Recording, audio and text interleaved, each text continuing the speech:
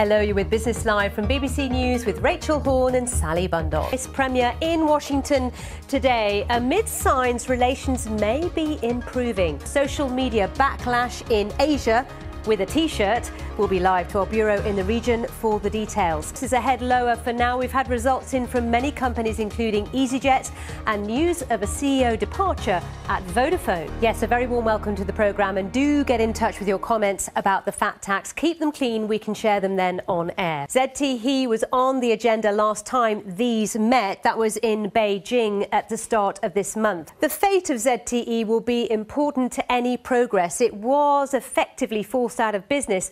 Limited, we will watch those meetings closely. Thank you for your time.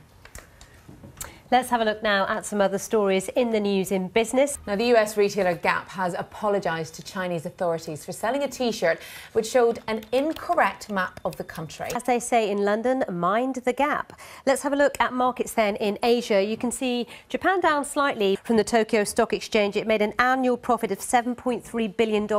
That's a big turnaround because the previous year they made pretty heavy losses. Let's look at Europe. Change in management there. EasyJet shares up 3%. Their earnings really strong for the first quarter. Johan Lundgren I spoke to earlier. He's the CEO.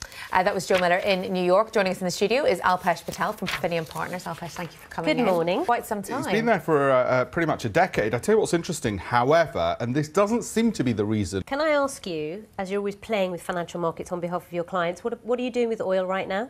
Yeah, we want to be clear on that. Just make that clear. We just want to be absolutely clear. Interesting, though.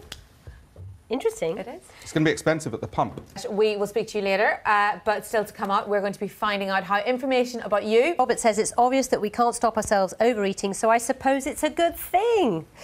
So many views. The gloves are always off with Alpesh. That's Business Live. We'll see you again tomorrow. Thanks for joining us. Bye-bye.